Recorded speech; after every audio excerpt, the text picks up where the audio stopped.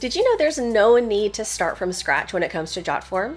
Let me introduce you to our template gallery. Hey Jotformers, welcome back. I'm Kimberly, and as you can see, I'm currently in the landing page for templates with Jotform. Now, like I mentioned, you might want to create a new form, but the thought of thinking of what should I be adding to my form in order to make it the best that it can be, you can just come and utilize one of our templates. So like I mentioned, I'm on this features landing page. We're going to cover everything here. So if you have some more questions, definitely come back to this features landing page.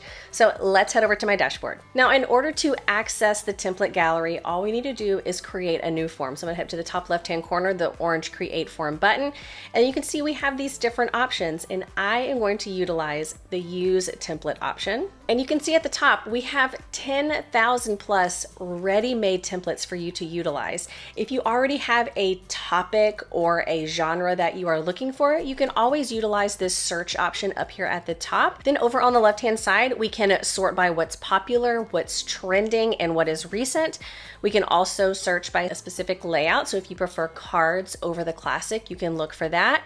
We have the different types. So if you know that you are looking for an order form, you can come here to all of the order forms. And if we scroll down, we have the different industries. So if you're looking for business forms, e-commerce, education, you can dive into those specifically. We have different professions and we have different languages. Now, if you are sharing your own form as a template to the gallery, we can scroll down here and you'll find your templates here. But hang tight, I'm going to show you how to add one of your forms to your templates in just a second. But to use a template, all you need to do is choose which one you want. We can use the template option. And then you have a form that is pretty much ready to go. Anytime I'm using a template though, I always want to do a quick scroll just to see what I'm working with, see what needs to be changed. Looks like we have name, email, contact, billing.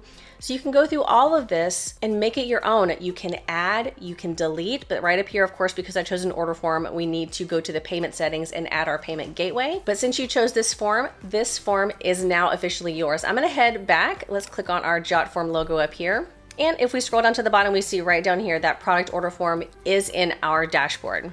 Now, like I mentioned earlier, let's say you have a form that you think is amazing and you want other people to utilize as a template as well. It is really simple to add your forms into the template gallery. So let's say this order form right here is the best out there and I want others to use it. All we need to do is hover over it. We're going to choose the More drop down. Then over on the left-hand side under Publish, we have Share as Template. When we click on that, we're taken to this place to pretty much tell the community what they're getting whenever they utilize our form. So first up, we have the template title. We can change that here if we want. Next, we have our language. Go ahead and put English. You'll want to put a generic description about your form. Just for the sake of this video, I'm just going to put order form again. And then down at the bottom, we get to choose which category this template needs to go into. And we'll go ahead and put it in e-commerce forms. And on the left-hand side, the green share button, we'll go ahead and add this to the template gallery. There it is. We can go ahead and use this template if we want, but let's go ahead and click this X.